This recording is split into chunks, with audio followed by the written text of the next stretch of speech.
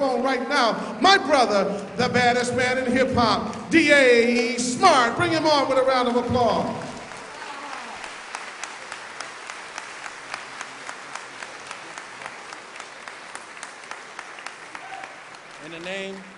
In the name of Allah, the beneficent, the merciful, Assalamu alaikum. I want to thank God for having me in Baltimore tonight. And I want to thank the Honorable Minister Louis Farrakhan for allowing me to be on the tour with him in the Mid-Small movement. Being a positive brother on the scene for such a long time, he saw me and he said, brother, they ain't gonna give it to you. So we have to give it to you. Yes, test.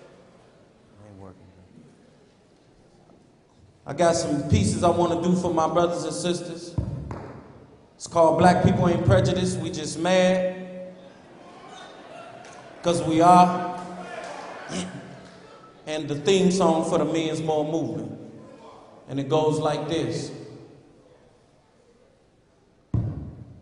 This is about D.A. Smart and his destiny. This is about what's deeply invested in me. This about what they kept as a mystery. What is it about, y'all? Black history. Back in the days when black men were slaves, we couldn't go off and rage because we was locked and chained. They constantly remind us without the boot. They put stuff on TV like Roots. I'm sitting there watching them with my hand on the trigger. My anger is growing big as they call me nigga. They whipping me and whip me almost every day. Trying to change my name to Toby when it's Kunta Kinte. Then I look to my left and there stand my kid. So I scream my name, Toby, so then I can live. I can't take it no more, so I shut off the TV. Now if a white man mess with me, he'll be 6 feet deep. That's my mentality, brother, for what they've done in the past. They got rid of us then and still trying to get rid of our men. Just to show so you can know that white people ain't it. Emmett Till got killed just from whistling at a white snitch. They killed blacks and whites without thinking. He so-called free slave, they shot the mess out of Lincoln. Yo, and he changed his ways. They took Malcolm X. 2 years down the line, Martin King was next. The struggle has started.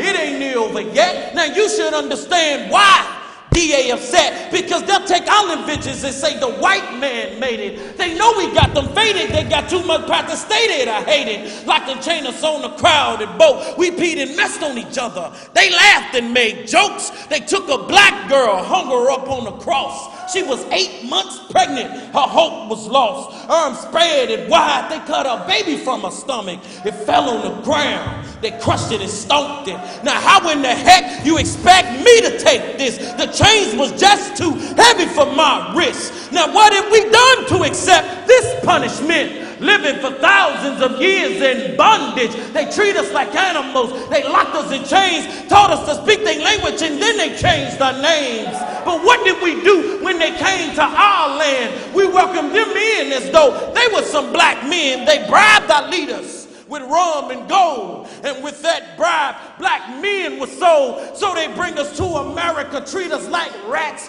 But when they were in Africa, was it like that? Nope, I figured it out. The whole meaning of prejudice, the meaning of the word is just plain jealous. They jealous of the fact that blacks was here first. See, the white man came when the black man was cursed. All whites are evil. I treat them politely, I just mistreat those that mistreat me, because they really think that whites are supreme. See, they don't feel we are equal human beings. Now that's the reason blacks, they're bad. Black people ain't prejudiced, we just mad. The leader said he wants you to do the second one after it's over. Yes, sir. Let's give it up for brother D.A. Smart. Come on. Keep on your feet, brothers and sisters, because our man is here. He's not a robber. He's not a thief. We love the message and the messenger because he speaks for us. Let us receive at this moment the Honorable Minister Louis Farrakhan. Come on, Baltimore. Let's hear it. Here he is, our man.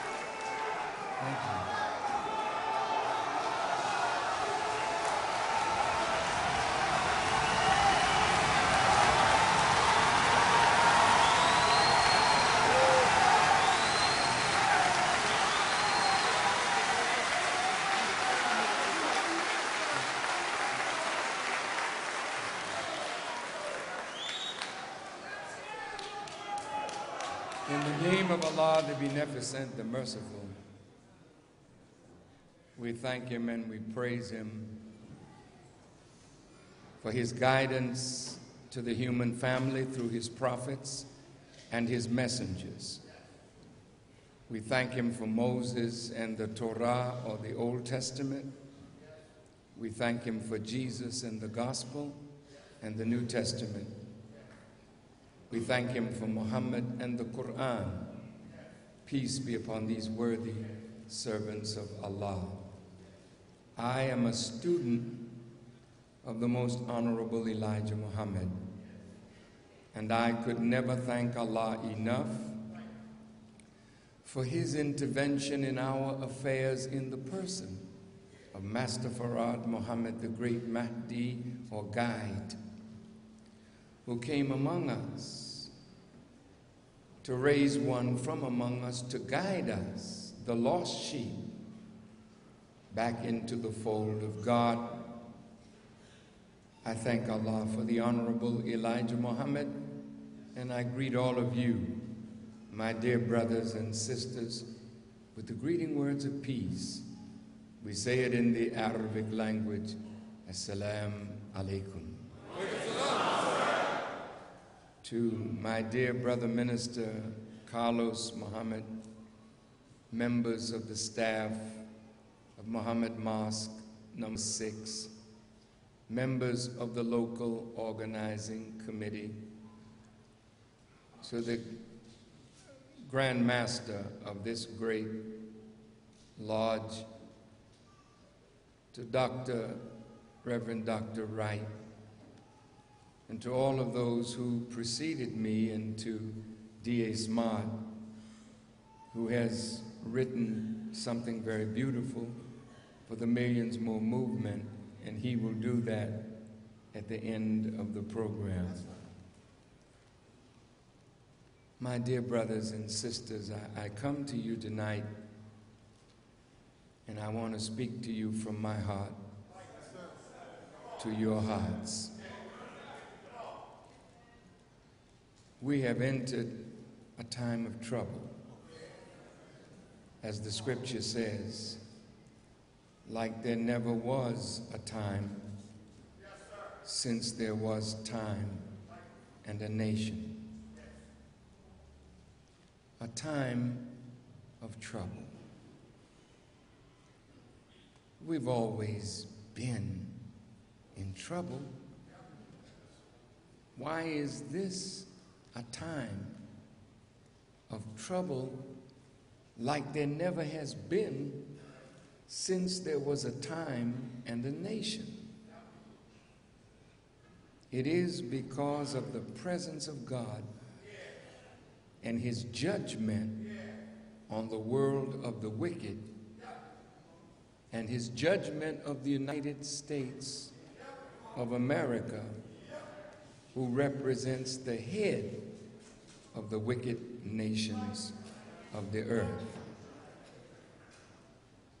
I represent the Honorable Elijah Muhammad, a man whom God raised up to be a bearer of good news and a warner from himself to the government and people of America, as well as to you and me. We as a people have not been aware of the time and what must be done in a time like this, a time of trouble. To my brothers and sisters who are pastors and preachers and teachers, you must be aware that this is the time of the judgment of this present world, particularly the United States of America. And when a country is being judged, God Himself sends down His judgment, His decision, but He gives you time to catch up to the decision that he has rendered against the house that we live in. In the days of Lot in Sodom and Gomorrah, God told Abraham, go to Sodom, your nephew is there, and tell him that the angels of destruction are on their way to Sodom and Gomorrah because of the abominable behavior carried on in Sodom and Gomorrah. And the name sodomy has come from that city. It's a twin city. So God told Abraham, I'm going to destroy everybody except Lot and his family. And Abraham, being the friend of God, questioned him. Would you destroy the righteous along with the wicked? Now, he had already told Abraham his judgment. So Abraham should have said, okay, God, I know you know better than I. But Abraham said, wait a minute. You're going to destroy the righteous along with the wicked? He said, well, Abraham, why don't you go down there, see if you can find 50 righteous, and I'll save the city. He came back and he said, Lord, I couldn't find 50. He said, well, go back and see if you can find 40. Abraham came back and said he couldn't find 40. He said, well, try 30, then try 20, then try 10. And then Abraham, nearly exasperated, he said, go back and find me one other than what I said. And Abraham came back and said, I couldn't find one. So the book says, on that very day, fire and brimstone fell on Sodom and Gomorrah.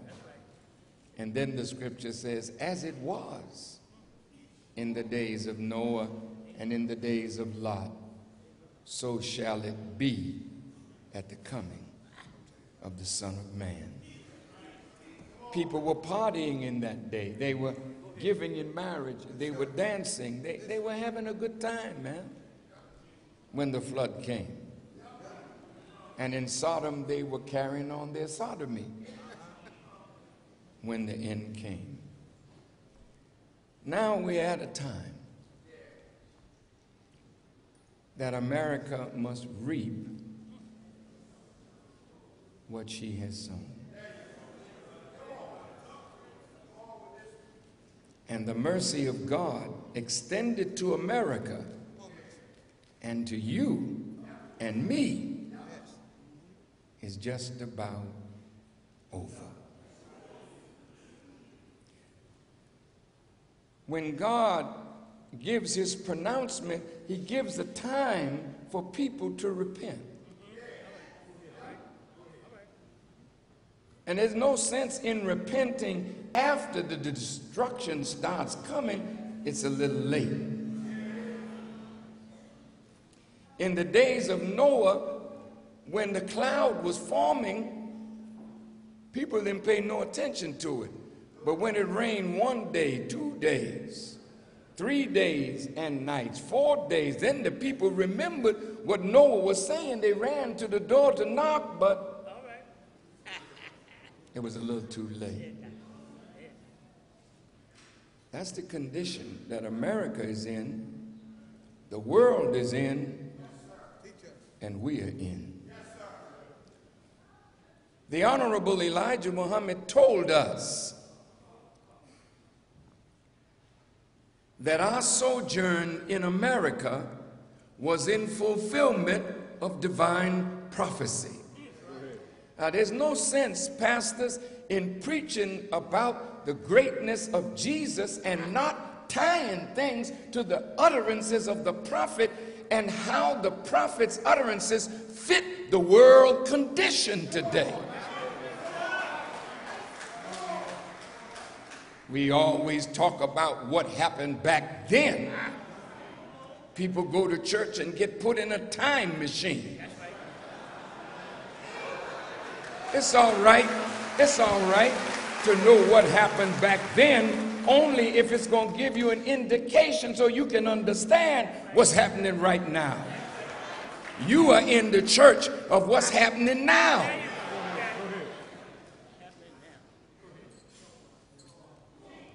The Honorable Elijah Muhammad said, we are in the Bible from Genesis to Revelations. America is in the Bible. It's not under the name America, but it's there. How could a country be as great and powerful as this nation is, and the prophets who could see didn't see America? How could a whole nation of people enslaved by another be in prophecy, and the prophets didn't see it or exist, and the prophets say they saw right to the end, but didn't see Negroes?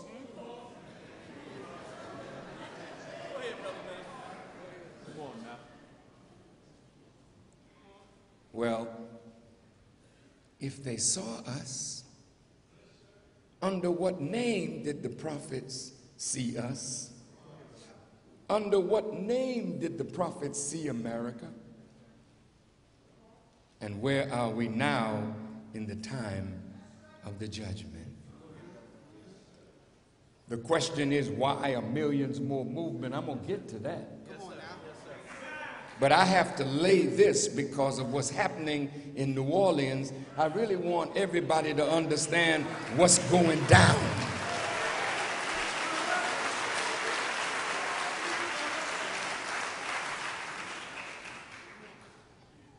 Well, where are we in prophecy? From Genesis to Revelations.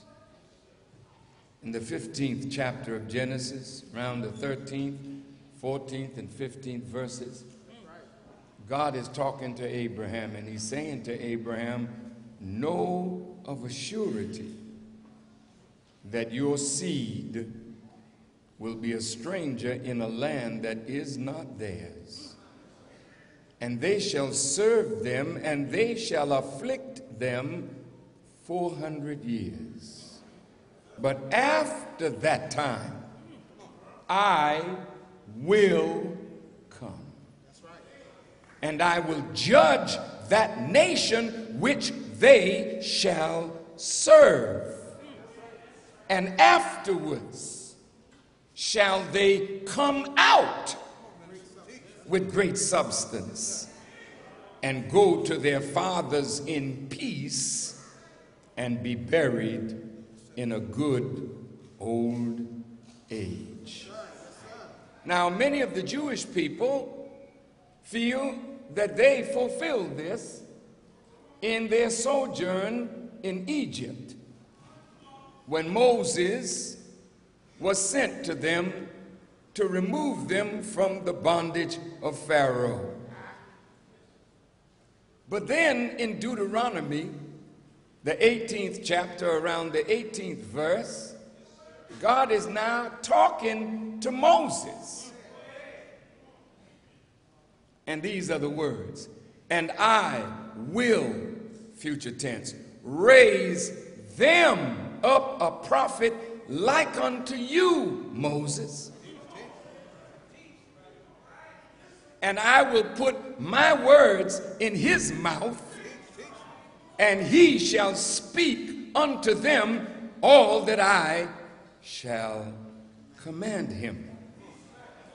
Well, then the children of Israel are out of that, because Moses fixed that one. But then the Bible says, I'm going to raise them up, a future people, a prophet from among their brethren, like unto you, Moses.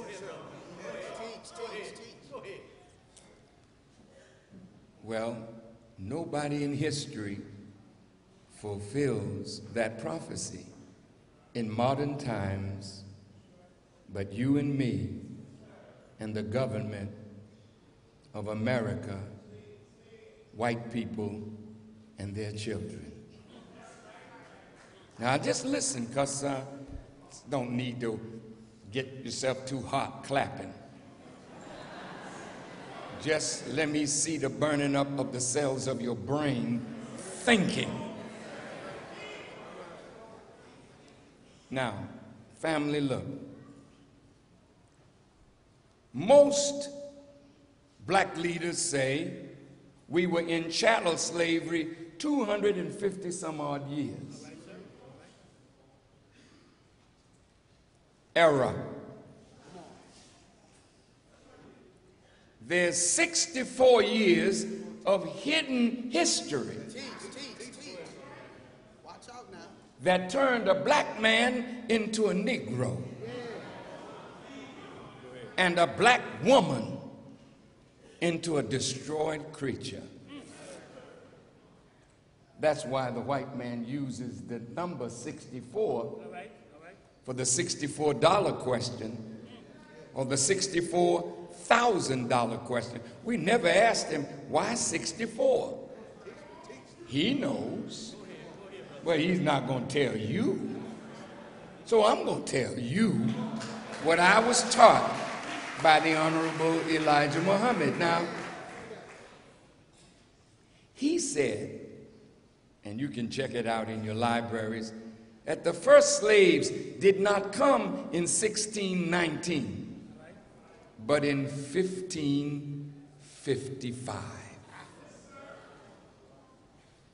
on a ship named Jesus. The first slaves that were brought here were not no jungle bunnies. They were the kind of slaves wise in science and mathematics, such as were builders of civilization. See, I'm in the lodge. That's right. And I want to talk to the lodge because I want you with me at the Millions More Movement, the 10th anniversary celebration of the Million Man March. And it won't be successful without Baltimore. It won't be successful unless Baltimore turns out as Baltimore should. And I want to talk to you about why you should. That's right. That's right. But family, in the book of Daniel, it talks about some gold and silver vessels that were in the temple at Jerusalem. And they were taken out of the temple and brought into Babylon and spoiled with wine and strong drink. Daniel also talks about the Hebrew boys, Daniel, Azariah, Hananiah, and another one whose name I miss, not Zephaniah, something like that, I don't know.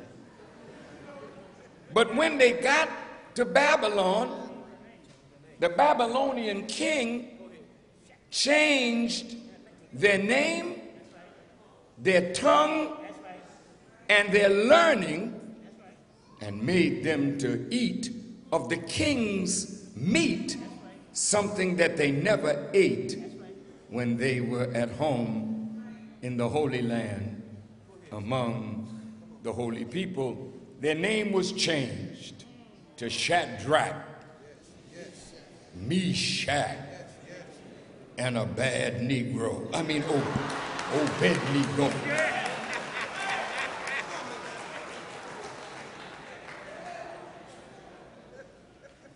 Now, if the seed of Abraham is going to receive a prophet the like of Moses, then if you look at the Jesus of 2,000 years ago and the prophet Muhammad of 1,400 years ago, there is some similarity, but side angle side don't equal side angle side, so there's not congruence there. What I'm saying is,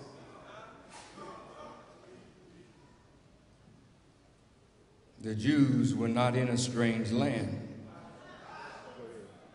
They were in their own land. The Arabs were not in a strange land under a wicked king like Pharaoh. They were in Arabia in their own land, and they were under the rule of ignorance, not some superpower overpowering them. God raised Jesus, and God raised Muhammad, gave them scripture, but they did not fulfill. A man like Moses, even though Prophet Muhammad brought a law in the Quran, and Jesus spoke of the highest manifestation of law and said to the Jews that were against him, I didn't come to change the law. I came to fulfill what was written in the law. This is stuff that as it begins to unfold, you see how magnificent the Bible is. If it's taught properly and understood properly, it is a roadmap for salvation for the people of God. Now I want you to follow this because I'm going to move very quickly.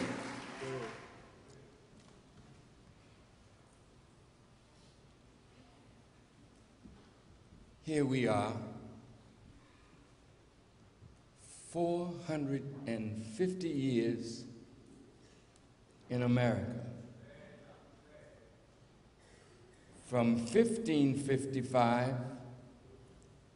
to 1955, 400 years. From 1955 to 2005 is 50 more years. And in this country, we have been afflicted every day, every week, every month, every year of our sojourn in America. Right? Every leader that stood up for us, they either killed them, imprisoned them, deported them, got rid of them, so that nobody could change the condition that white folks put us in. So you are not now any different than the way the slave master fixed us 400 years ago. Because during that 64 years of hidden history, he was breaking us,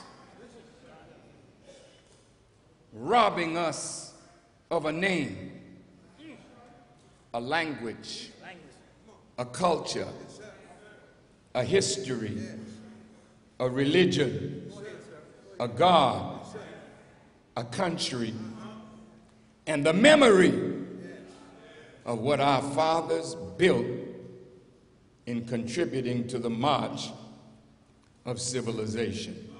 So in the lodge, you understand that the master builder was hit where?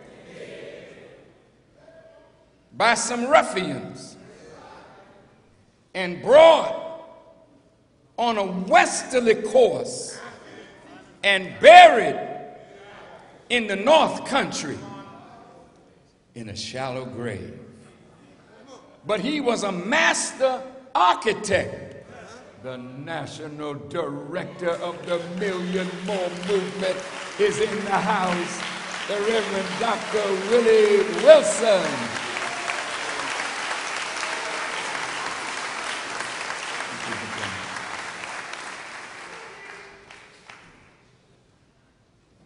Now, the brother got hit in the head,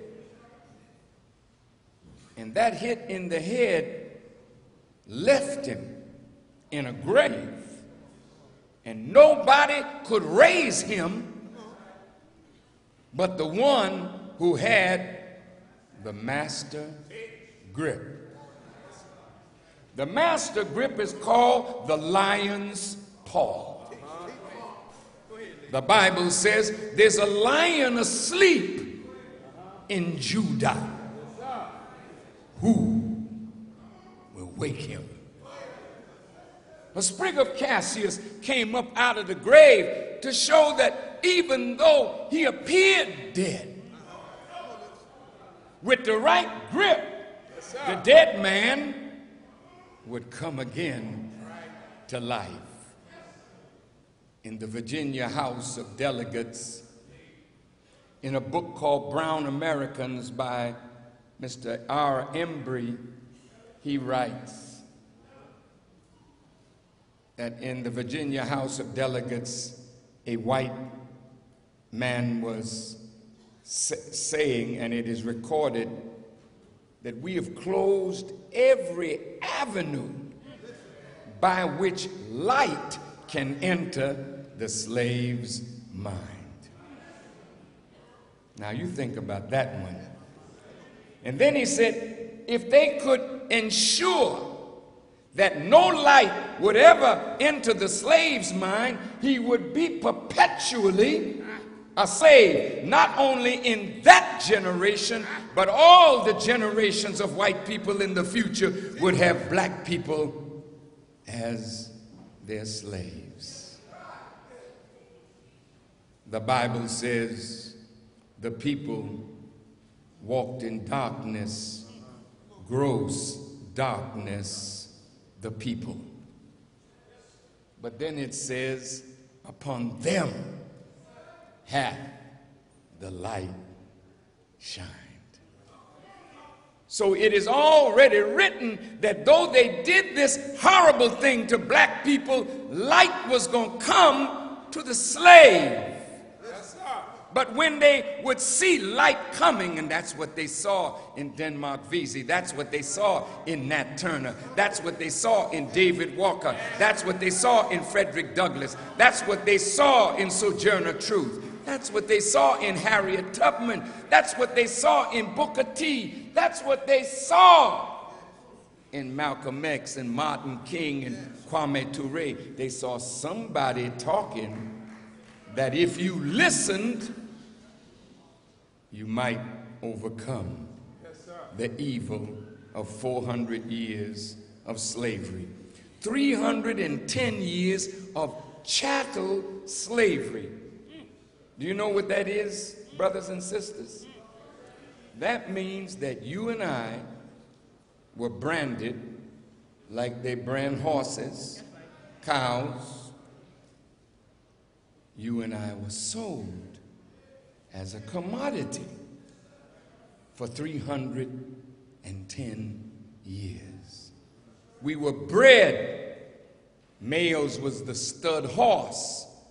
Women had no rights over their bodies.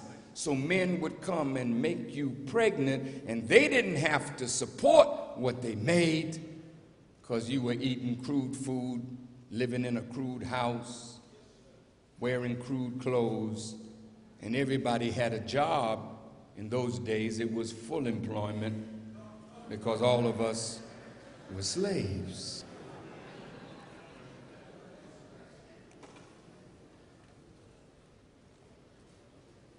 Sometimes I feel, the song says, like a motherless child, a long ways from home. Mother gone, father gone. A motherless child sees a hard time. summertime and the living is easy. Fish are jumping and the cotton is high. Black people, we caught hell under them. They broke us. Yes, sir. They reversed the course of nature with us. The African man always was the head of his house, and the African woman could depend on the African man to provide her and the children with maintenance as well as guidance, so she could look up to him and honor him and respect him. And so she did not mind giving him the best of herself to console him and comfort him. She did not mind having his children for him because she knew he was a good man and he would take care of them. But the master knew that after he broke us as a man, he would reverse it so that the woman would no longer depend on the man. She would depend on herself and the white man. And then she, after being broken, would make her daughters like her, independent, and her sons would be broken by her, so that when they reached 16, she could give them to the master, that he could work them in any way he desired. Now look at you, sisters. Your natural love and desire to protect what you bring in the world cause you to break your male children. Those of us who grew up in the South in the harsh days of lynching and Jim Crow, when the boy child came into the world, mama was nervous. And she would tell her male children, now listen, son, when a white man comes down the street, you don't stay on the sidewalk, you get off in the street. And for God's sake, if you see that fountain and it says white, don't you drink from that fountain. You go to a fountain that says colored, then you drink. Don't go in the white bathroom now, because they'll kill you, son. So when you put that in your children, you're breaking them and you're making them afraid. So the black woman has a lot more courage than the black man. And she's a lot more out front than the black man. And in your present condition and in our condition, you say from your lips, I don't need a man for nothing. We have hurt you just that much that you are saying, I don't need him for nothing. The enemy is selling these little toys in the adult store. And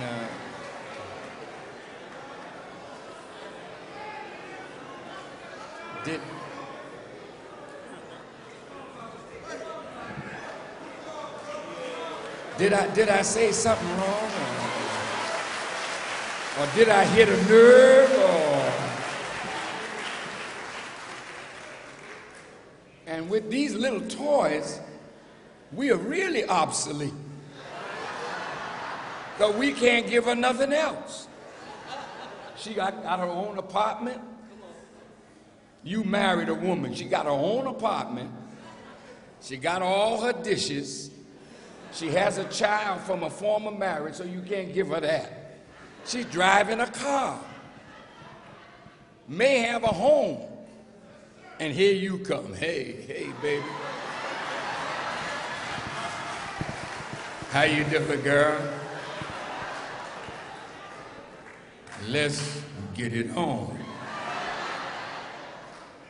And she looks at you in the toy. Sometimes she chooses you and then goes back to the toy.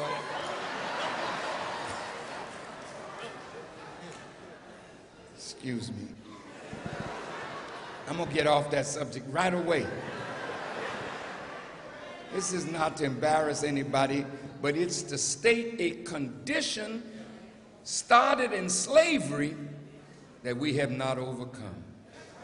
As men, we have to reverse this, but we need a teacher to help us get out of what the enemy put us in. The only way we can get out of it is God has to acquaint us with himself and the nature of God that's in us. And if we rise to become reflections of God, she falls right in place. And she doesn't mind being a comfort, a consoler, to give us peace and quiet of mind. But today, she's very, very, very, very disappointed, very, very, very hurt, and she appears like she's being a lesbian. No. I said she appears that way. She would rather be with a woman that understands her pain than to be with a man to increase her pain. And most young women that are engaged with women, they've been hurt in their life by a man. The Honorable Elijah Muhammad taught us that there's no such thing as a no good woman. Every woman that you see that's no good was made no good by a no good man.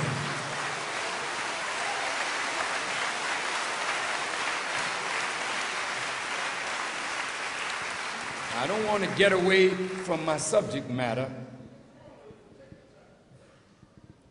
but many of the ladies, the sisters in this room, have been abused from young girls by a father. I want to stop there for a minute, because the father is the first man in the daughter's life. And the father is looked up to by the daughter as an object of love and honor. And when a father would take advantage of the pure expression of love from a daughter and then have sex with her, he kills something in her for men. Because even if she marries, she's a wounded soul who cannot give completely to the man that she marries because of the effect of a father that she trusted, an uncle that she trusted, a grandfather that she trusted, a cousin, a brother, and even a friend of the family, that while he was visiting the family, he was scoping the daughter. Now, you sisters in this audience, you know what I'm talking about. Do you? I don't think I heard you.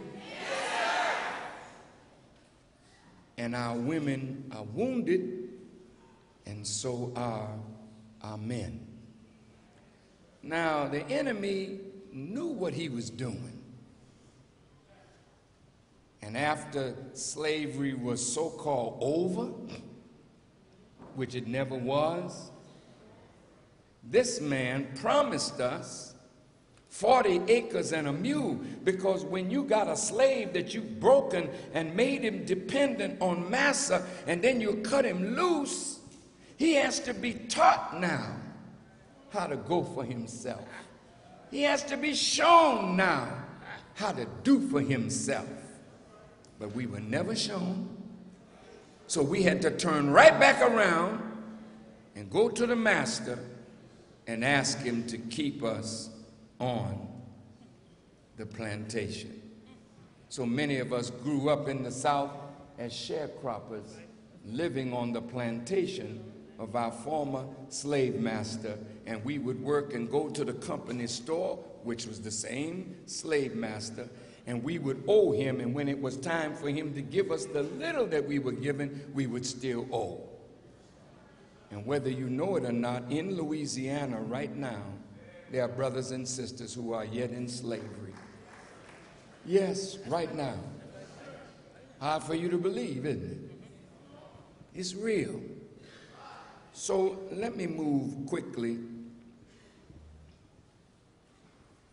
The book says after we have served that 400 years, God would come. Now, people say, well, why does God have to come when he's everywhere? At all times, he's omnipresent. All that's true. But God was going to visit the land of bondage to raise up the new Moses, just like he raised up the old one. And in that Bible, it said Moses spoke to God face to face as a man speaketh to his friend. Okay? So where's that land that he's going to visit? It's the new land of bondage. It's the United States of America. Now follow prophecy. Matthew 24. As lightning shines from the east, even unto the west, so shall the coming of the Son of Man be. That wheresoever the eagles are gathered together, there shall the carcass be. The symbol of America is a great eagle. And we are the remains of a once great people, but now it's a carcass. Ezekiel in the 37th chapter sees us as the dry bones in the valley, all divided, all dry, heard many good words, but won't come together and won't stand up. So the Son of Man that was raised from the valley, there's a Son of Man coming out of the east, but there's another one raised out of the valley of bones, and that Son of Man was sent to the bones to talk to the bones.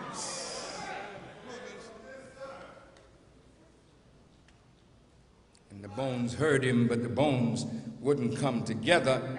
So he went back to the Lord and said, Lord, I have spoken to them. They have heard your word, but they have not come together. So the Lord said, Son of man, don't worry. Go back and prophesy unto the winds, and let the winds blow on these slain of God.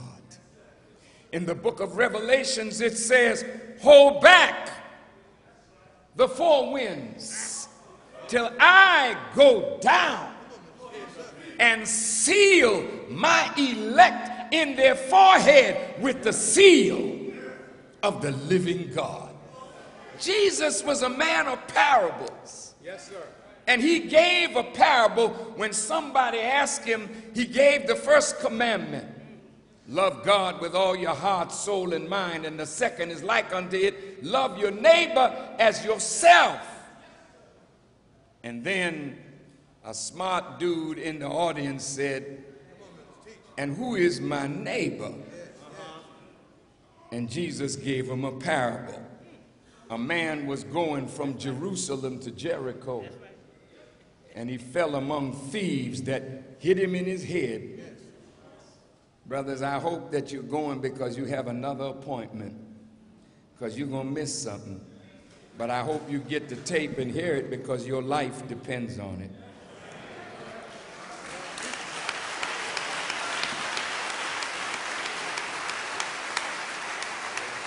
And I'll say this, you know, the Bible talks about a time when we would heap to ourselves teachers that would tickle our ears, and we would hate the preaching of a good word. I hope that's not talking about you, but if it is, something is coming that will help you to hear. In fact, it's already here. Now, when Jesus said the boy went from Jerusalem to Jericho, he said he went down. I think he said, I will go down. See? The cry in the time of Moses, God says, I think I will go down to see if the cry is altogether that I have heard. The man was going from Jerusalem to Jericho, and he went down to Jerusalem. To Jericho. So here comes the Son of Man out of the east. He's coming down.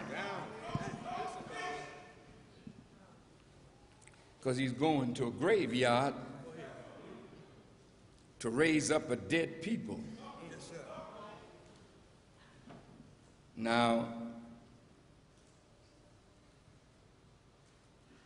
if the man like Moses says to you, look, this is your enemy, and God does not want you to integrate with your enemy because he's come to punish your enemy and to free you from your enemy and give you a land flowing with milk and honey. Martin King, just before he died, he said, I've been to the mountaintop. I ain't worried about anything. I'm not fearing any man. I've been to the mountaintop. I looked over. I have seen the promised land. I may not get there with you, but we as a people will get to the promised land. Not promised sky.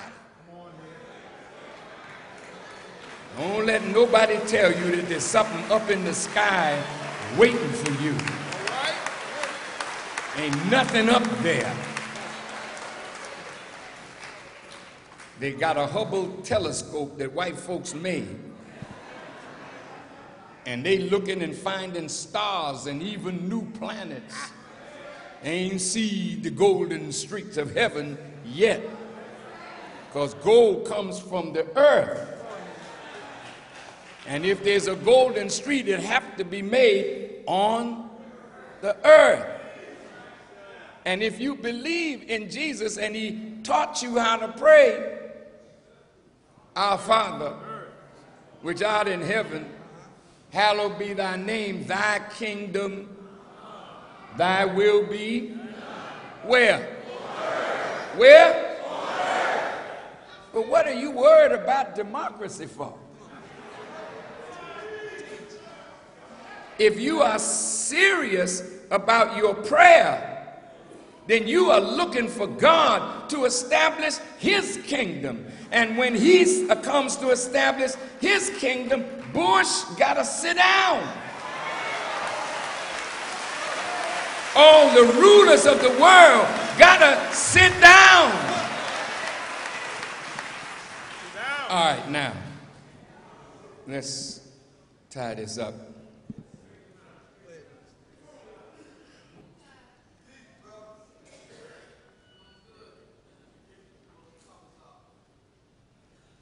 God came to save us. That's the good news. The good news of the gospel is that God would choose a people that were no people at all. He would be their God, and they would be his people, and the last would be first. The bottom rail would come to the top, and that was the tail would now be the head. And this is the Lord's doing, and it is marvelous in our sight. The white people know that you are the one that is to fulfill this prophecy. Now listen to me carefully now, because this is the way the trick is coming down on you. He already knows this.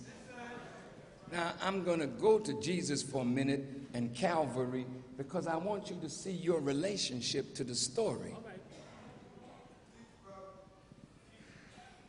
Lazarus was a great friend of Jesus.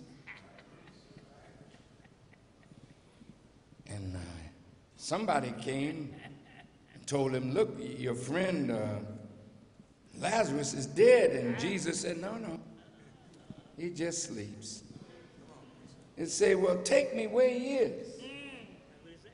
So Martha took him, and Jesus had been dead, they say, 4 days and stinking. 4 days here represent 400 years. See, you've been in your grave 400 years, and your condition makes you stink in the nostrils of civilized people, man.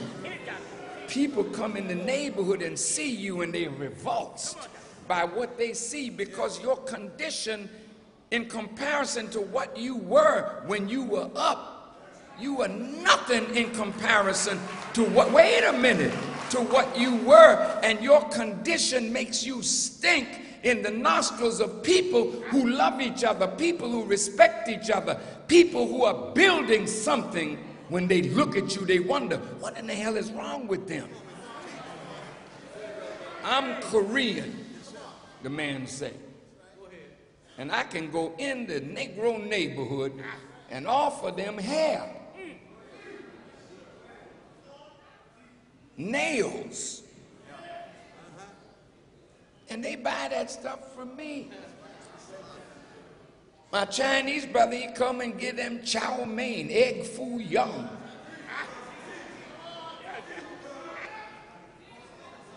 The Arab come in and offer you whatever you want. Everybody making money off of you and looking at you with a crazy eye, because this is not natural for a people to never produce nothing of what they consume, and others are producing it for you and me.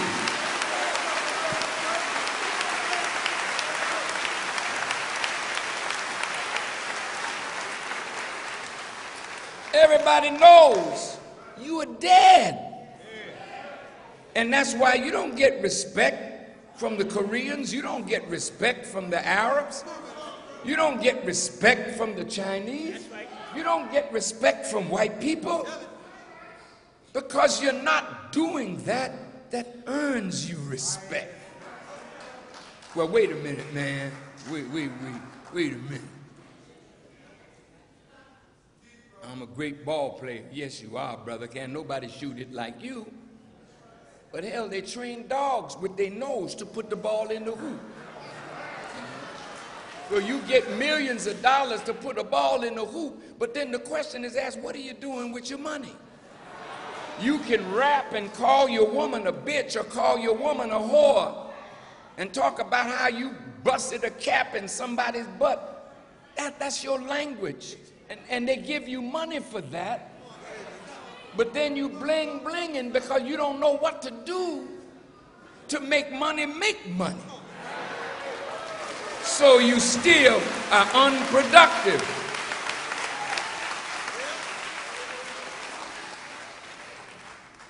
And there are people that want you to stay that way so they can continue to take your money.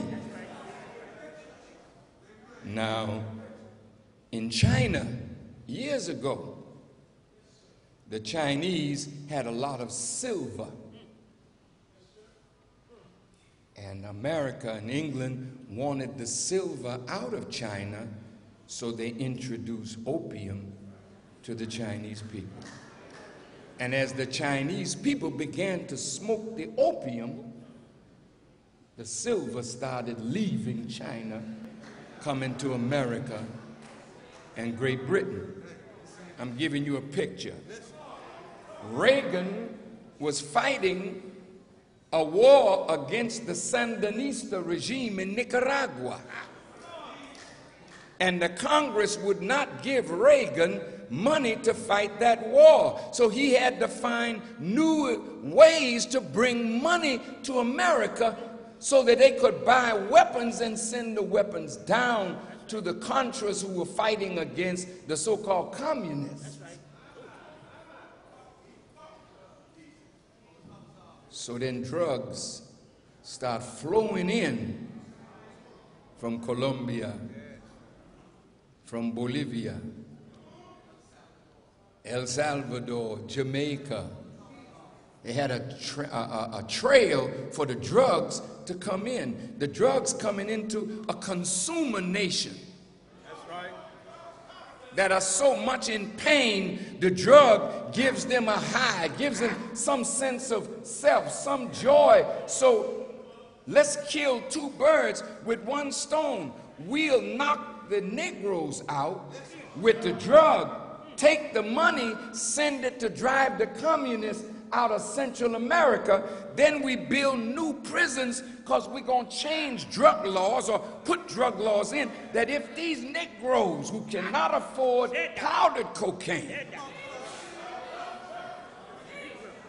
would be caught with a few rocks, then we're going to give them 5 years straight. And if they're with a weapon, we're going to add more time, so they're going to start with 7 to 10 or 10 to 15. Then we're going to get them in prison and experiment with them. Young boys with fat behinds, we gang rape them and experiment with them and give them the AIDS virus. Then when they come out of prison to the girlfriend that they left behind, they really want to have sex, but they're confused now about who they are because they were somebody's bitch in prison.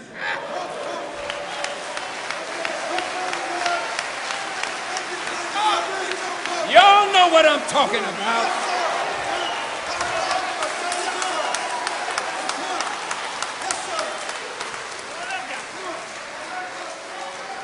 These brothers don't want to be homosexuals, but their behind look like a tunnel now.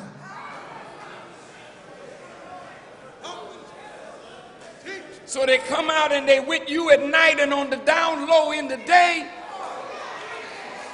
and they filling you with an AIDS virus, and now the black woman is the #1 carrier of HIV AIDS. How did all this happen to you?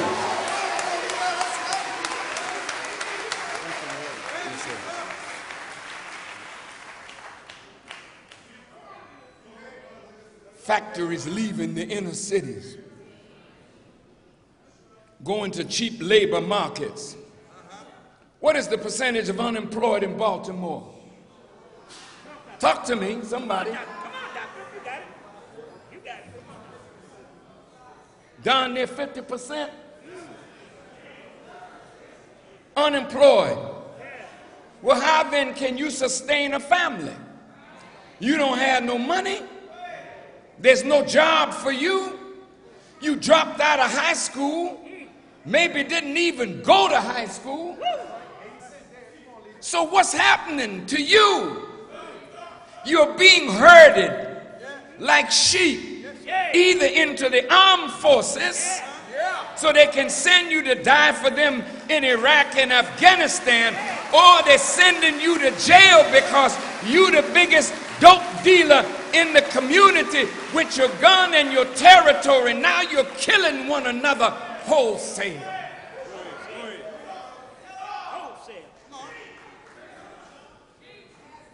The white man doesn't have any more use for you. So he's making very sharp moves to get rid of us as a people. And God is watching. Now I come to the end of my time.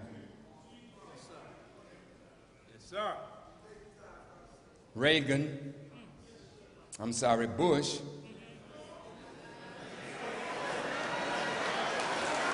started a war in Iraq. President Bush said they had weapons of mass destruction. He used Colin Powell, sent him before the United Nations to lie to the American people and use the sincerity of the man to get over a lie. Now it's coming out, in which if you read my letter to Bush back in 2001, I already told him before the war began what was in his mind and what the consequences would be if he went to war. Go get my letter off the internet and see what your brother told your president.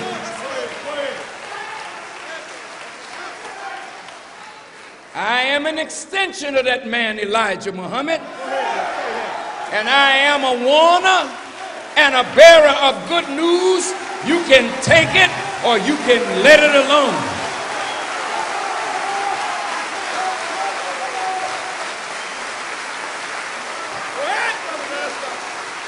But every word that I speak, you're gonna face it. I warned that man. I said, I know what's in your mind, because it was already revealed to me. And he paid no attention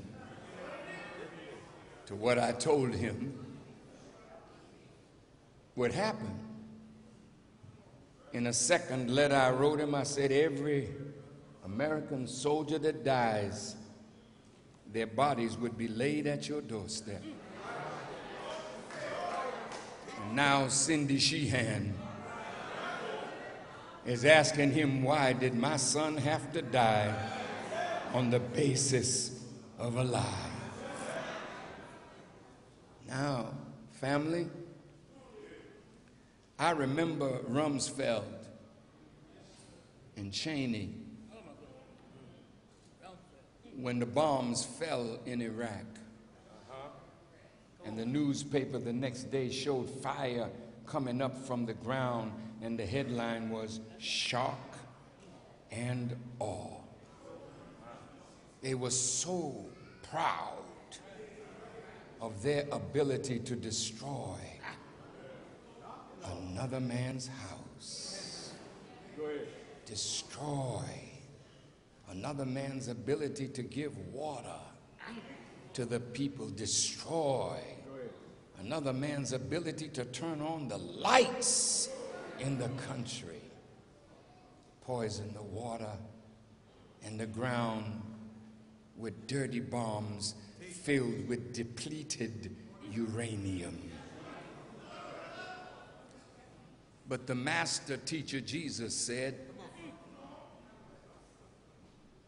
whatsoever a man soweth,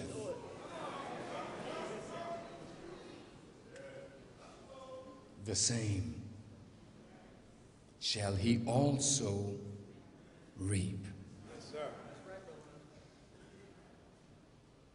Well, if you know, and most black people were not with this war. It's not that we're not patriotic, we just wasn't with the war, because we knew something was wrong with the picture that they were painting.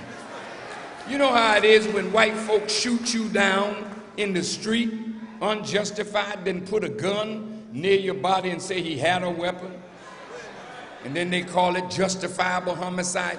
He had to justify what he wanted to do to Saddam Hussein and Iraq by putting up all these lies about weapons of mass destruction. Okay.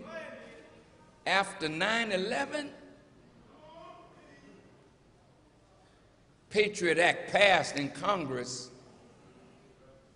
Half the Congress didn't even read it.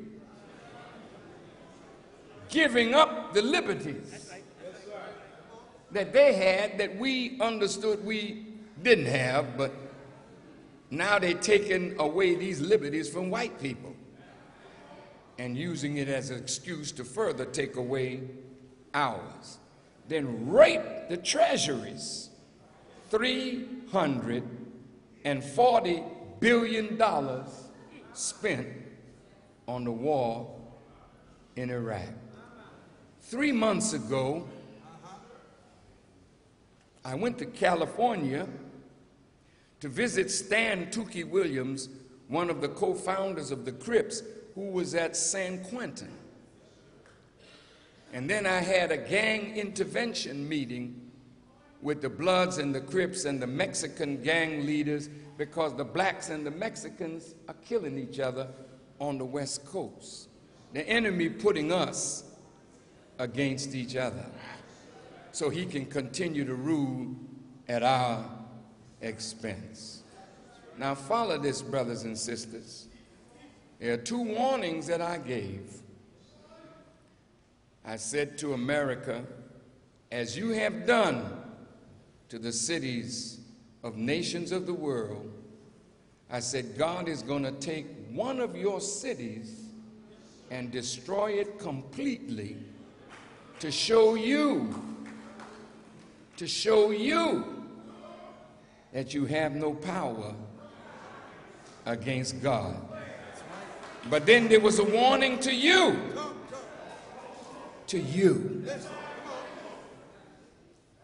See, you've been sitting on the fence. Every black leader that ever came, the majority of us sat on the fence. We watched Booker T. Washington.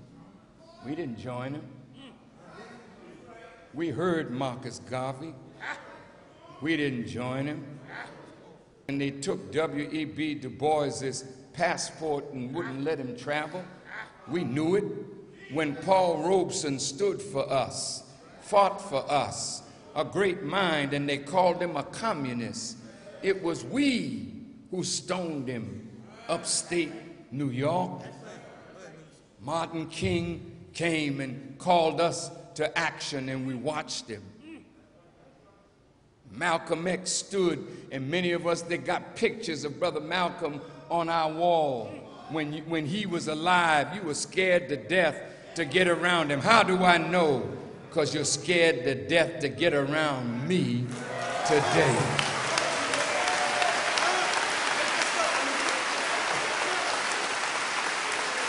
Some of you are waiting for the white man to kill me so that maybe you could put my picture up and name an alley after me and talk about Farrakhan. That was my man. I used to go out and see that cat. That cat really laid it down. Yeah, but damn it, if you don't pick up what I'm laying down, your ass is gonna lay down eternally.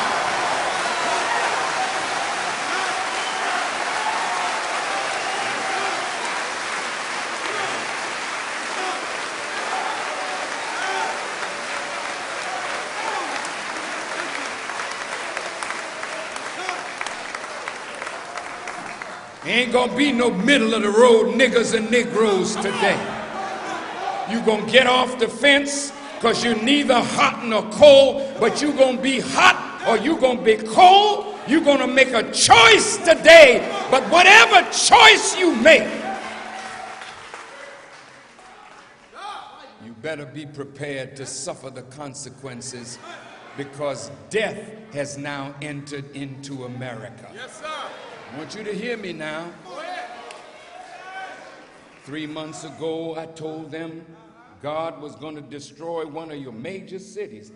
I didn't know which one it was. I just knew it was going to happen. And I spoke it. And then in talking to my brother, Bloods and Crips, and to the gangbangers in Baltimore and in New York and Chicago, wherever you are, you're killing the people that God came to save. You have no love for yourself and no love for your brother. And you can smoke him and go home and eat, and you don't feel nothing. So you all are now becoming your enemy. And the God, after we have taught you, Malcolm taught you, in this city, you had great ministers of the Honorable Elijah Muhammad. Isaiah Kareem was here. For those of you that are my age or more, Louis Omar, others, Clyde Rockmount, they all taught you. Then you got preachers here that teach you good, but you ain't got an ear. And like the Bible says, man, I piped to you all the day long, and you have not danced. And I have mourned to you, and you have not lamented. So what does this mean to God? You hate the truth, or you don't love it enough to act on it. And so the black people of America are headed into the chastisement of God. New Orleans is the murder capital of black America today. And I told my brothers in California that God is going to kill you. Since you love the shedding of blood, he's going to give you your own blood to drink. And the Bible says that those who rejected Moses and Aaron, he sent fiery serpents after them. Serpent here means Caucasians who are angry. Today in the newspaper, the governor of Louisiana said they had 300 National Guards that are there with orders to shoot, to kill, and they're bringing back soldiers from Iraq that are battle-hardened and know how to kill, and they're sending them into Louisiana. Now watch this. We have been taught, thou shalt not steal. But hell, when the first law is self-preservation, then all the laws are off when it comes to a man who's hungry. He break into a store to steal some milk, steal some bread, steal some meat. What the hell are you breaking in a store to steal a television for?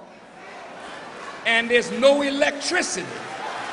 And can't nobody buy the damn thing. They're trying to get out of town, and you walking with a television. You just a jackass, people.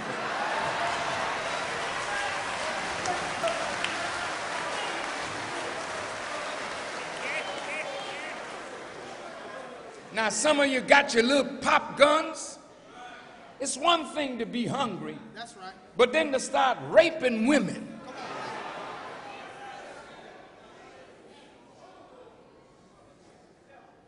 So now, within a few days, they might cut loose. And although there are thousands of bodies dead and maybe thousands more undiscovered in the rubbish, there may be others that will die from gunshot wounds, and the worst is yet to come. President Bush and FEMA and the federal government should be ashamed of themselves.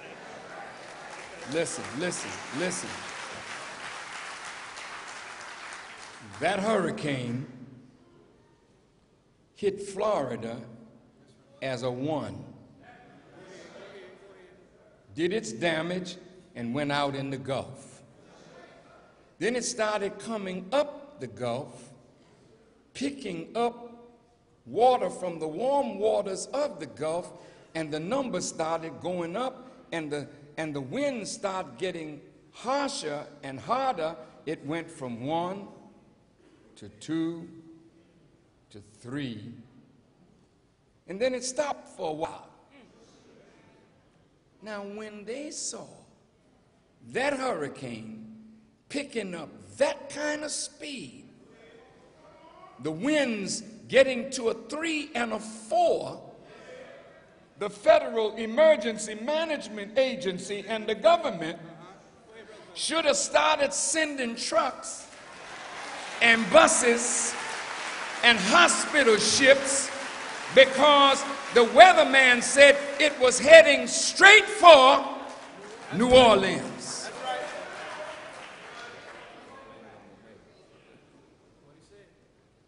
And they did not do anything when it got to 4 and the winds had picked up to 185, 5 rather, and the winds had picked up to 185, going near 200 miles an hour, and it had not hit land yet, and they said in so many hours it was going to hit land, and nothing was on the way. Nothing. They waited until it struck, and even though it veered off northeast and the eye did not pass over New Orleans, yet there was enough water to bust the levee, a levee that they knew was not sufficient for a number 5 hurricane, and they had been begging Washington for money to raise the levee even higher to protect New Orleans, which sits in a bowl under sea level. So when the levee busted, the water came. I saw them standing in the French Quarter, Bourbon Street, the funky street. I saw them standing downtown.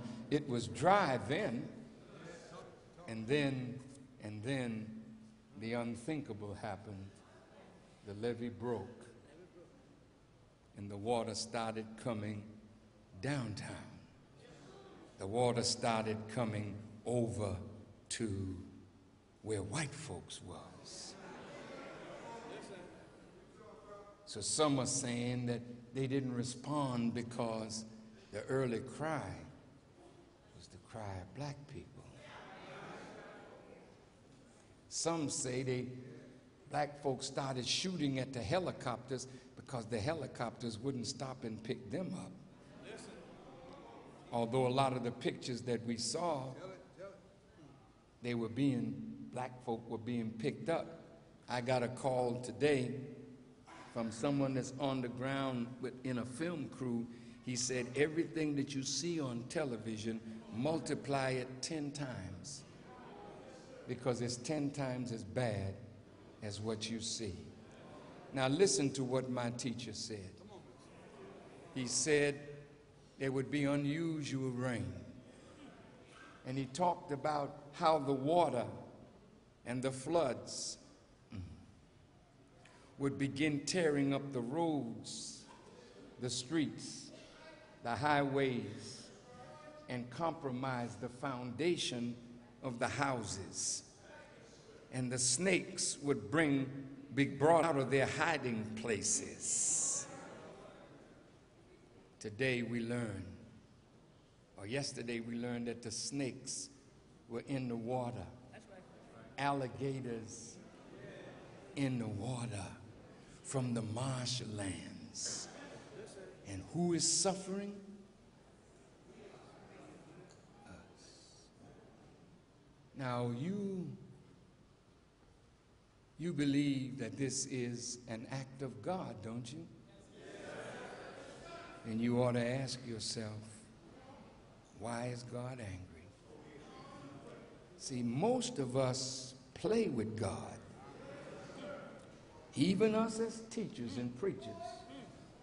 We play with his name, we play with him,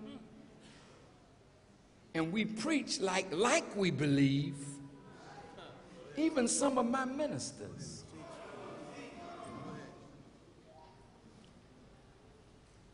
When we saw what was happening in New Orleans, some of my ministers went into shock, panic.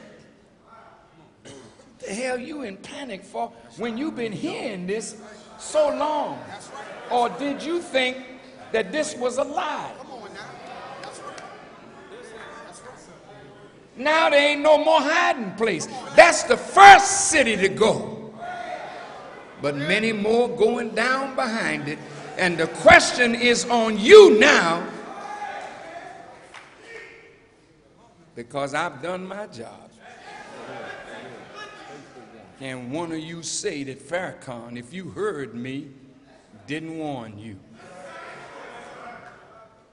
The chastisement of God is inside America, and blood is going to be up to the horse's bridle, and it will be your blood and the blood of your enemies, since you don't want to leave your enemies and are in love with your enemy after the enemy is telling you he don't love you, he don't give a damn about you, but you still want to stay with him and suck up to him and try to befriend him while you're killing yourself and your own people. Your time has come. If I never talk to you again in life, America is going down. And many of you or us are going down with him. He wants to integrate you, to take you down, so that your future that is prophesied that you would never receive it. He knows your future. So he offered you a white woman to keep you fascinated. Now you can walk the street with her. Samson and Delilah. Yeah, you in bad shape, brother. You ain't far behind, sister.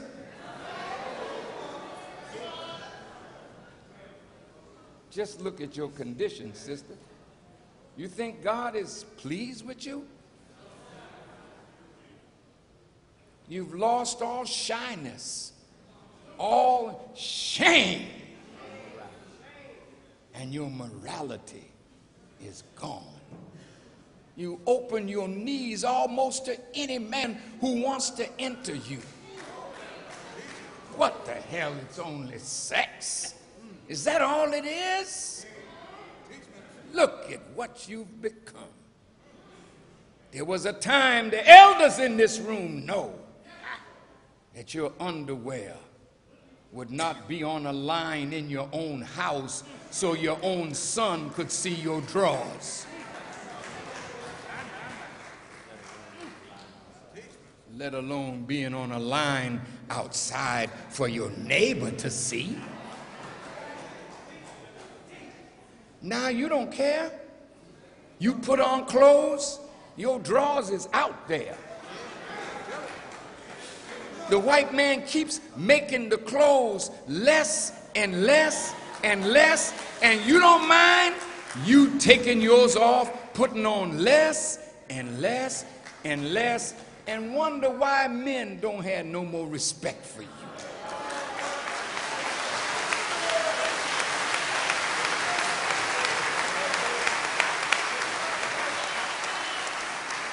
Sister come into church, Reverend, with a miniskirt on. You trying to preach. Yes, sir. Yes, sir. And you spying heaven and don't know how to preach after that.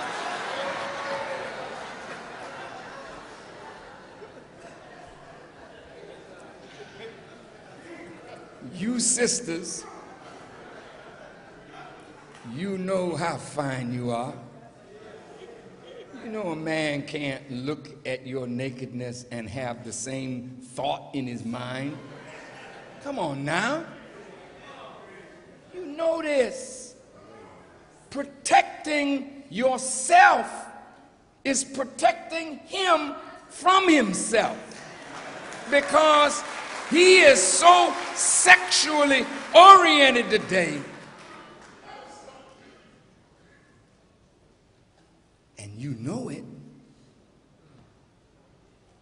You go out to the disco or wherever you going to party, you make sure something is showing. You check it in the mirror and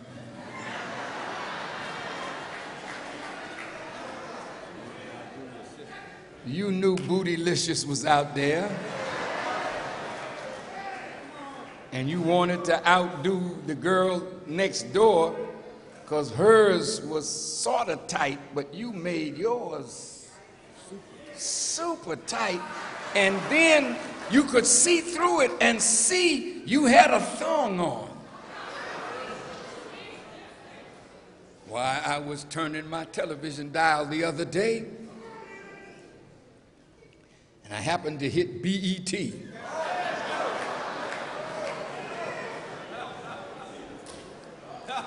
And there was a sister with her back to the screen and a thong on.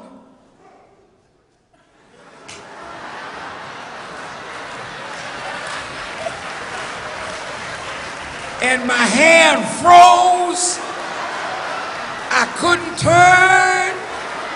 I was trying to be holy. But that woman was doing something with her gluteus maximus that I had never seen in my life. And holy was frozen.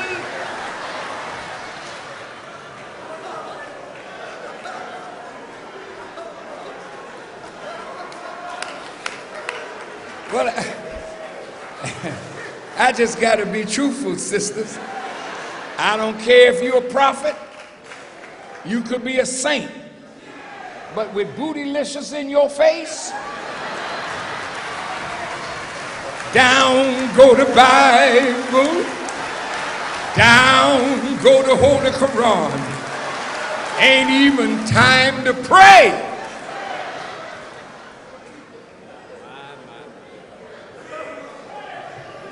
That's the power that a woman has.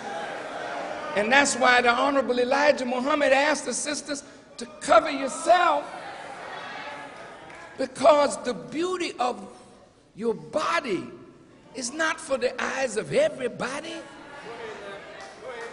That's for the eye of that special man who has earned the right to see, has earned the right to touch.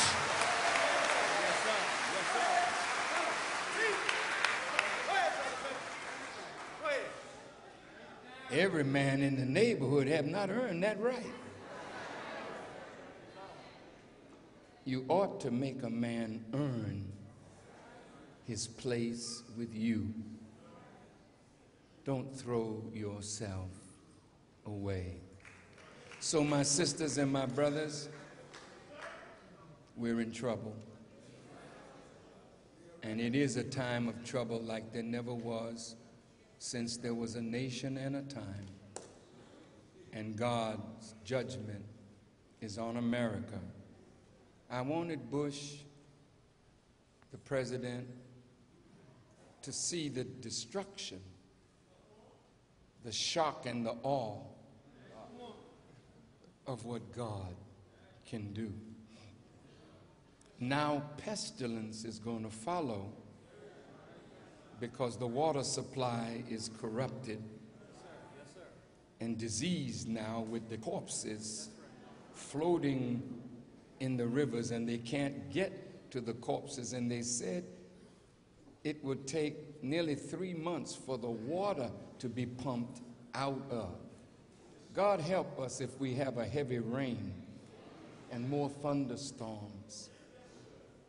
It's bad news. So now I'm saying to the Millions More movement, our people are suffering. We don't know what the Red Cross is going to do and all those charities that money is coming to them. We don't know. Because if they do what they've been doing, we'll still be the last one to get anything. However, I think that's why a Millions More movement is necessary. Right. See, if all black organizations and leaders are together, that's right. That's right. Go ahead, sir. Then we can raise money. Yes, sir. We can call our black brother Nagin, who's the mayor of New Orleans. What do you need? And we start pooling some money.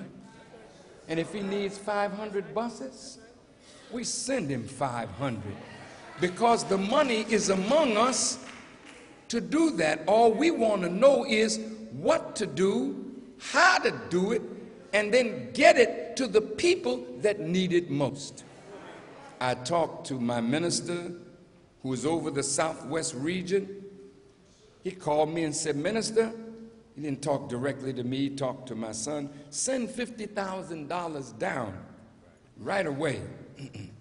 He's in Houston, and the people that are evacuees have come out of New Orleans and they took them to Houston, and he wanted to go and help feed the people of Houston.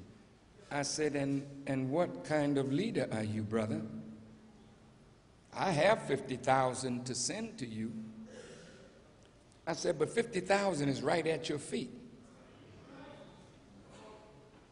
Why are you going to come to me first when you're a leader and all these people are there? I said, go gather the preachers. Go gather the politicians. Go gather the leaders of Houston and ask them to help look after our brothers and sisters. Steve Harvey called me today. And he said, Farrakhan, we need to do something. I said, yeah, we do, but we need to know what to do. Talk to the mayor. So a call was put into the mayor. The mayor's out with Bush, but I'm sure he'll get back to us sometime tonight. But then we gather our entertainers. We gather our people with money. And then we direct our aid directly to our suffering people. And then I said this. I said, brother, I want you to get back to me and tell me what you think. Because Prophet Muhammad said, if you have a bowl of soup and your brother has none, half of your bowl belongs to your brother. I said, why don't you all gather the Muslims, gather the Christians, gather the brothers and sisters that have shelter, and go on down to where our people are in stadiums, and each family, take a family, and open your door to one that you call a stranger, and let them stay in your house and share your food with them.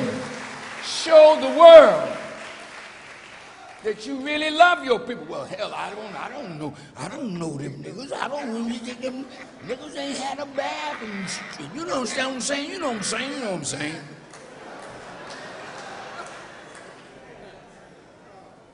Well then, you really don't love your people. Open the door.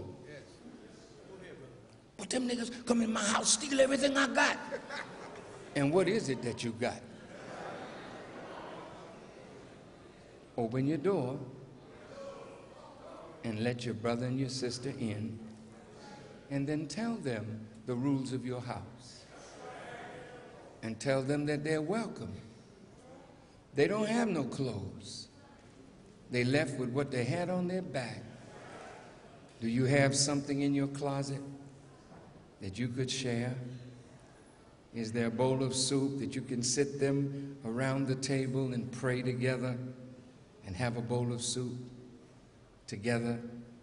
Do you know what they will think about black people if we did that? It's the same thing that we thought at the Million Man March when all those brothers showed up from everywhere and all of a sudden you found love and brotherhood and you went away saying good things about yourself and your people. Open your doors and let them in. Would you do it, Farrakhan? Oh, yeah. I'm not going to tell you to do something that I wouldn't do. It's a great chance for me to bring them in the house and teach them. That's right. Feed them, bed them down, teach them. But hell, you know, man, your family come and stay 3 days. Shoot, after that, you want to kick their behind out. You don't know how long they're going to be there. Well, you don't know. But if you did what a good brother would do, then it don't make no difference how long. Because then soon, if they have nothing to go back to, they will thank you.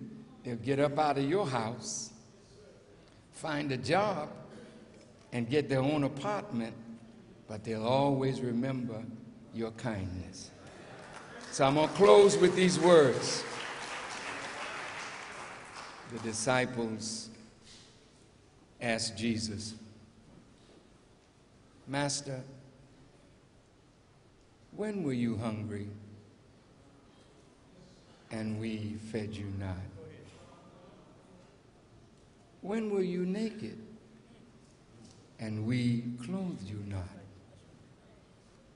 When were you out of doors and we gave you not shelter? When were you sick and imprisoned and we ministered not unto you? And Jesus said, inasmuch as you have not done these things unto the least of these my brethren, you have not done it also unto me.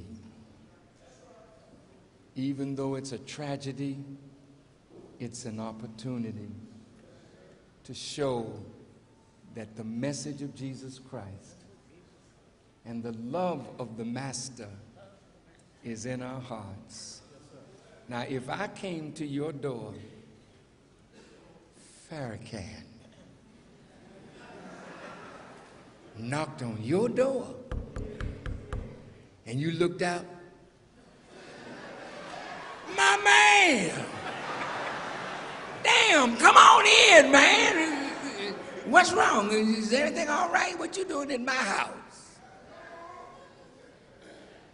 And if I told you that my car stopped down the road and I ran out of gas, would you mind if I stopped by for a while?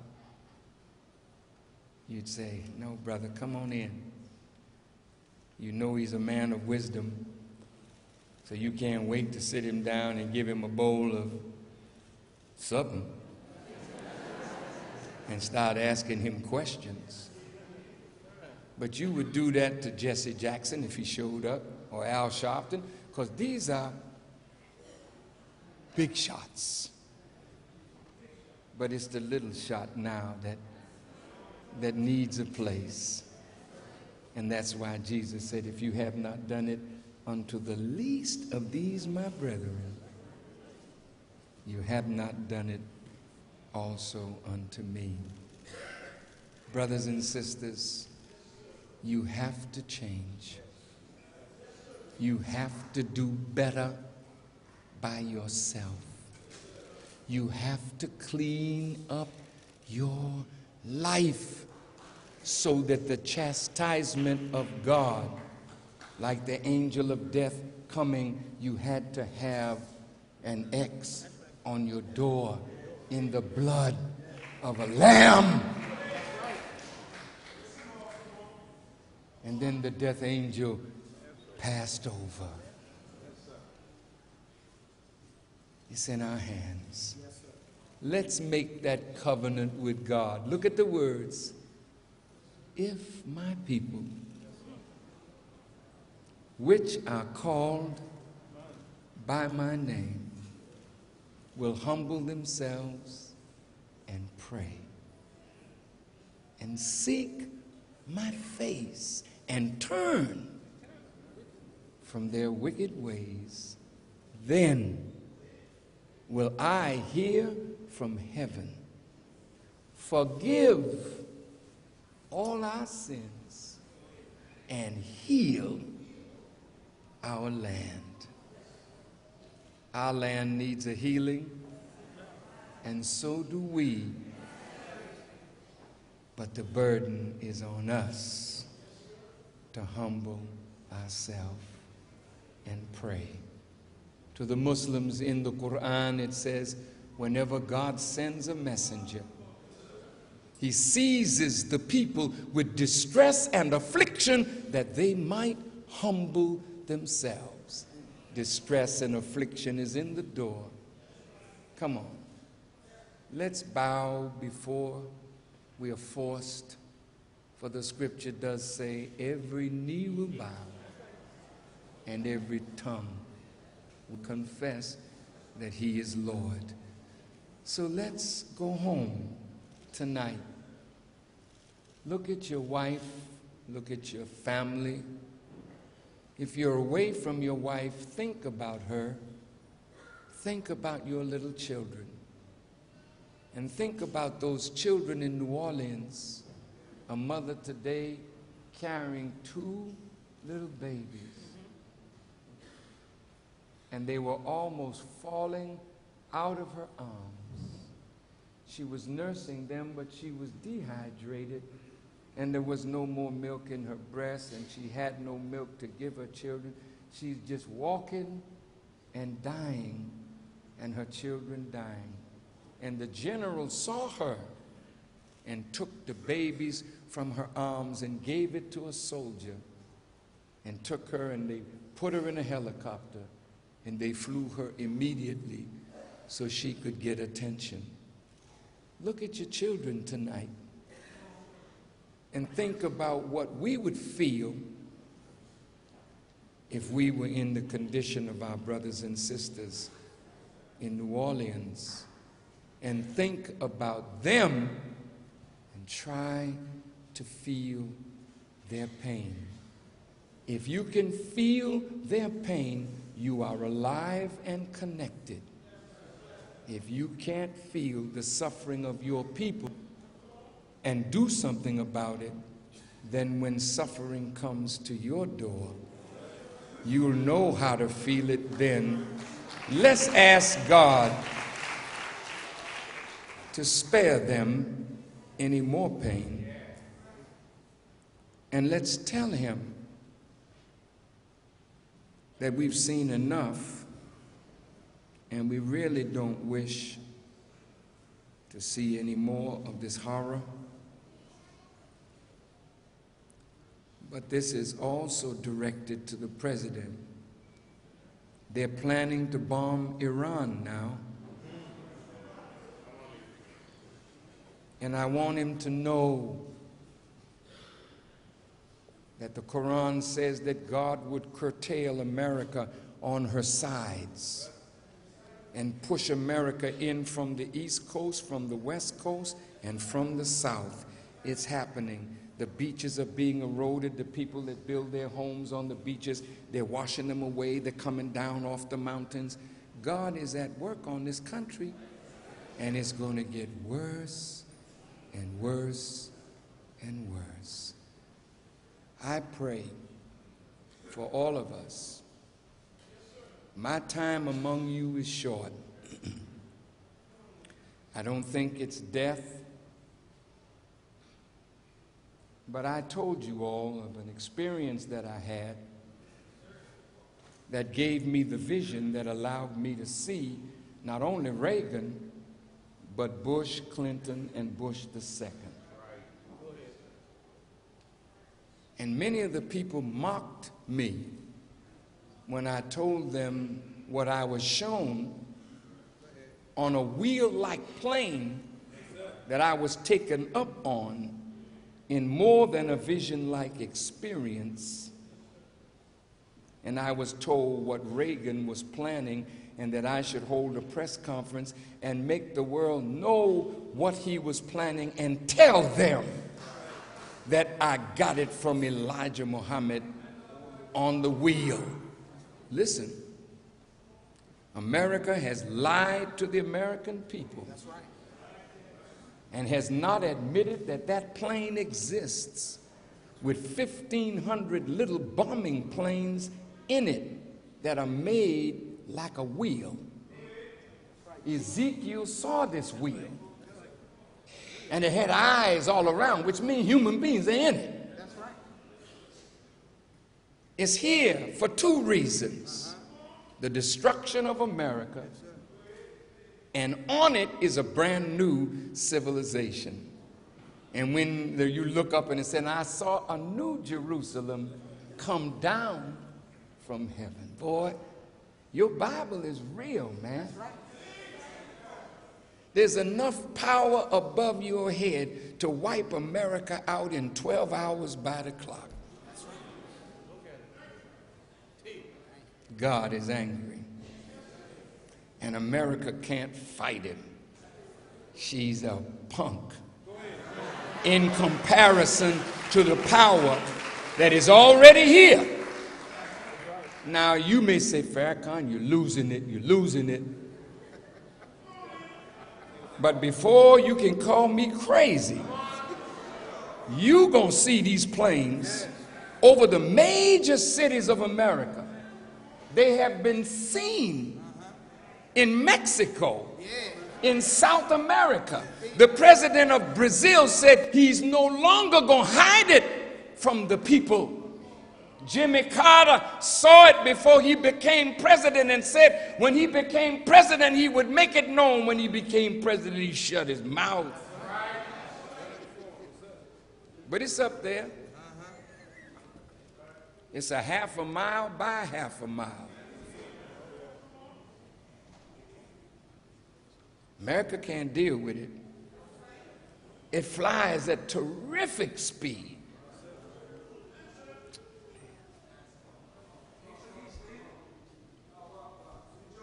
The God is so powerful. He said, I will spend all my arrows on America.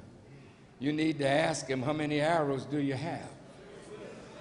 And he said, all of what is in the heavens and the earth, I can use it against you. You need air, I'll use wind. You need earth, I'll turn the earth against you. You need water, I'll turn the water against you. I'll drive you crazy with gnats, with bees, with hornets. He drove people at the World Series out of the stadium with grasshoppers. All the plagues that came to Pharaoh, you will see them all on America. You don't have long to play. You better make up your minds. The time is running. The blood of a lamb should be on your gateposts, meaning that the life of the righteous should be inside that house. It's time for you to clean up, and it's time for you to repent of all the crap that we're doing that you know you're doing. Clean it up and show God that you are worthy for the death angel to pass over your house. Thank you for listening, and may Allah bless you as I greet you in peace.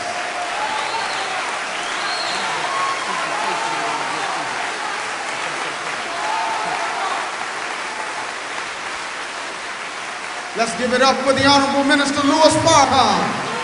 Come on, Baltimore. Show your love. Show your love.